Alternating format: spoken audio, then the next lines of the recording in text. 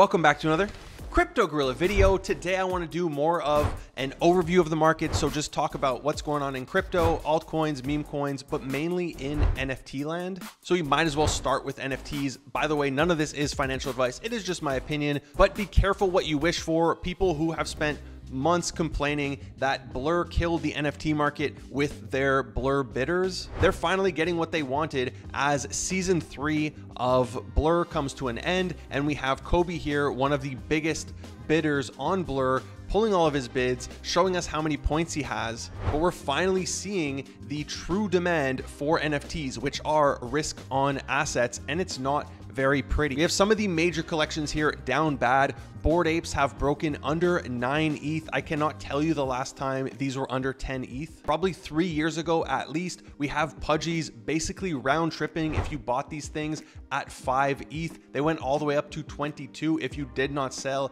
they are back down to 7. So it's not looking pretty for NFTs, and I do imagine they will continue to bleed. Now, to be fair, the altcoin market, the meme coin market, they're all bleeding, right? We did have a pretty nasty correction across the board. So this isn't an isolated incident just for ETH NFTs or NFTs in general, but the timing definitely does suck. Which brings me to the next topic, which is NFT whitelists, upcoming NFT projects. Because this is by far the most requested video that I get. People want me to make videos on upcoming whitelists that I think are going to perform well. But the issue is there aren't that many new projects that I haven't already spoken about or covered that are getting me that excited. Now, it doesn't mean nothing is going to perform well. In the past few months, even though things for NFTs haven't been the best, there have been tens of thousands of dollars to be made off of NFT mints. And there's basically two types of NFTs that I do think will continue to perform well despite the market conditions. And those are the low supply free mints, especially when they are linked with some sort of token airdrop and the team has to go raise, or they're trying to build up hype for their token, because more often than not, they will end up market making their NFT, or there's just going to be enough demand because people are super hyped about the token. But a lot of these projects do market making for the NFTs just to show how much demand there is for their token. The other type is just going to be meme projects, things that have to do with frogs or Pepe or whatever. Now, there are a couple of projects that I do have my eyes on that I haven't spoken about so far on this channel. The first one is Lingo. It is a free mint. It is a low supply of 555 NFTs. It is attached to their upcoming token. And while they haven't announced all of the utilities for this NFT just yet, we do know a few. These are going to get you a maximum guaranteed token allocation. It is going to get you into the lowest price for their community sale, and you're going to get a 2x multiplier on your unlock at TGE. So if you've been farming their airdrop, this is definitely a project you should try to get whitelisted for. I did make a full tutorial on how to farm their airdrop. I will link that in the description down below or above if you're on YouTube. But even if you didn't farm their airdrop, I do still think this is a good NFT to have in relation to their token. I invested in their token. I am bullish on it. It plays around the whole RWA rewards narrative, and RWA is one of the biggest narratives this cycle. Now, another project that I am seeing a ton of demand for their whitelist is Mutatoads. The team behind this is the team behind Serum, and the quality of production for this video is quite good. It is going to be a free mint, so there is zero risk to minters. It is on Solana, so there are no gas fees. It plays around the whole frog meta. There have been a ton of projects that have to do with frogs or Pepe that have done well in the recent past. And again, it's free, so you have nothing to lose. So this is definitely one that is on my must-have whitelist list. But outside of these, I was looking at one of my older videos, specifically one where I spoke about 10 upcoming whitelists. And even though it was recorded over a month ago, 7 out of 10 of these have not minted yet. Now, why is that the case? Well, a lot of projects don't want to risk launching their NFT in these market conditions, especially if you look on this list. A lot of these are Gen 2 projects where they're charging you money, whereas the first drop was free, so a lot less risk. But if we take a look on Dune, you're going to see that the number of unique traders is the lowest it has been all year. If you look throughout the entire month of June, pretty much every single day, we were under 3,000 unique buyers, 3,000 unique wallets. So not even buyers, since a lot of us have multiple wallets, there really isn't that many people trading NFTs right now. So it's really hard for some of these projects, especially when they're launching, 5, 10K collections. Like, where is that secondary demand going to come from? Now, I don't want to be overly bearish. This doesn't mean there's not plenty of opportunities to make money with NFTs. Completely the opposite. If we take a look at the 3 other projects on that list that either did mint or did have their sale, the first one being Borpa, which is an extremely hyped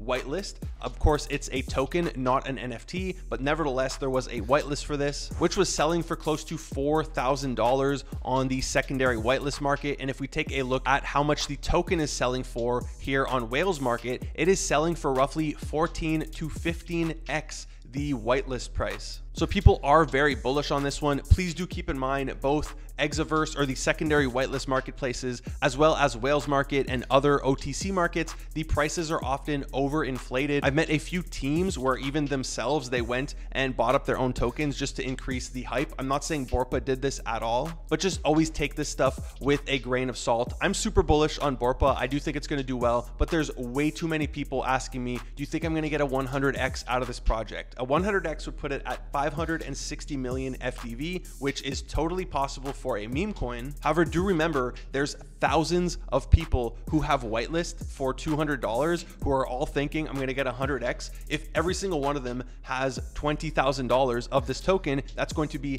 a ton of selling pressure. But nevertheless, one that I am hyped about, if we look at the 2 others on this list that did already mint and did well, there was Last Odyssey, which was $1,000 of profits if you traded it correctly, as well as Frux, which is an ordinals project where ordinals are down so bad, but you were still able to get like $1,300 to $1,500 out of this thing if you played it correctly. So again, plenty of opportunities. I know we do have another mint coming up on Bitcoin, which is Lucid, which they just announced their mint price. It's going to be 0.00187 Bitcoin. So I'm really interested to see how this one's going to go. They're facing 2 uphill battles here. One is the entire market nuking. The other one is ordinals being down bad. So I wish them the best, and I hope they manage to not only mint out, but to be profitable for minters as well as secondary traders. But the whole point of that was to say there are projects that are doing well, and there's still 7 left on that list that I made.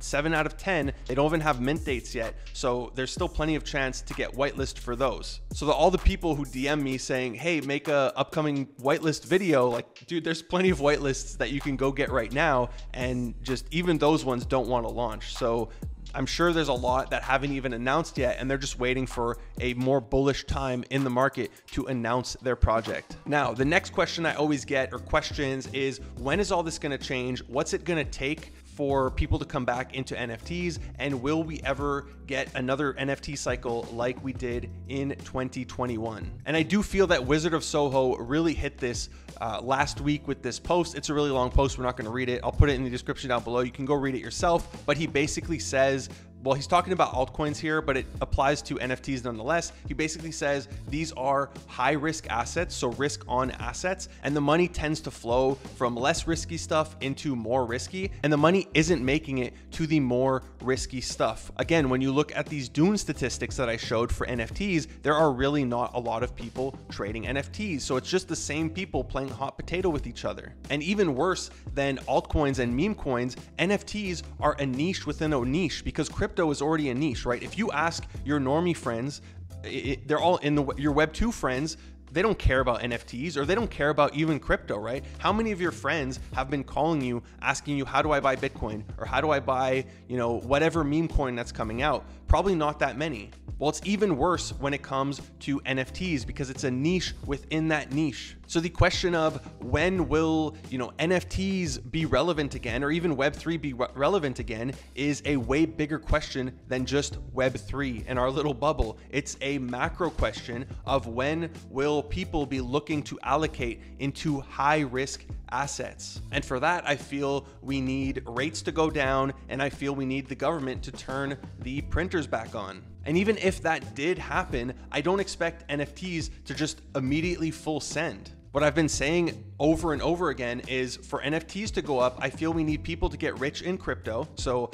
altcoins and meme coins. And then once they feel that is tapped, they're going to be looking for the next casino to go play in, and that is going to be NFTs. Now, right now, the current casino, even though, things aren't looking too pretty overall, the current casino is still meme coins. That's what's getting all the attention, both on the timeline and in Discord and Telegram. Everybody wants to be a meme coin trader and make millions of dollars from $12. And I know a lot of people are frustrated with this. They don't understand it. They wish money would flow into the utility altcoins, but you can't argue with the market. You just have to accept what the market is and then either participate or don't. I, for one, would rather participate because even yesterday or 2 days ago, by the time you watch this video, when the entire market was nuking, there were multiple meme coin plays that pulled crazy numbers. There was Billy, which went to, I believe, 60 million FDV. And there was also a new Trump coin that is being rumored to be the official Trump coin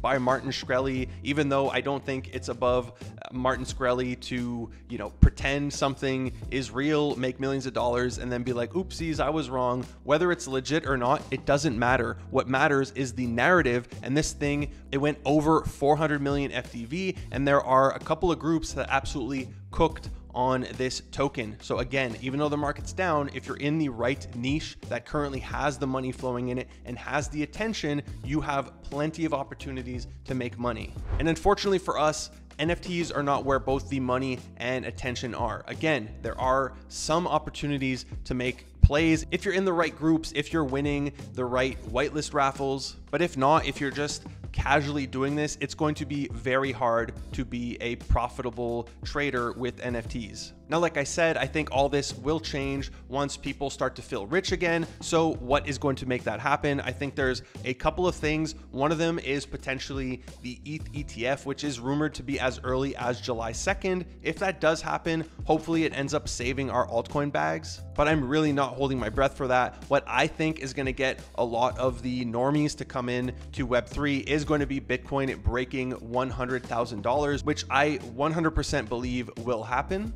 And the reason for them coming in at 100K is all the headlines. Everybody's going to see Bitcoin broke 100K. And for some weird reason, they would rather FOMO when Bitcoin is at 100K instead of when it's at 10K. Now, when do I see that happening? Potentially later this year, if not next year. I think the summer is going to be rough. I think we potentially are going to go down to 60K Bitcoin or maybe a little lower, or we're just going to trade sideways for the rest of the summer. I don't see all this turning around until late Q3, early Q4. And then with the elections, I do think things are going to turn around and then it is going to get very bullish. So overall, I'm still super bullish, but right now, I do think things are going to suck for a while. So that's my opinion on the current market conditions as well as NFTs. Again, I will continue to make NFT videos on the projects that I think are outliers, the ones that I think are going to perform well compared to everything else. But I just wanted to address this and just be realistic with you guys, because again, I get asked all the time, hey, make one of your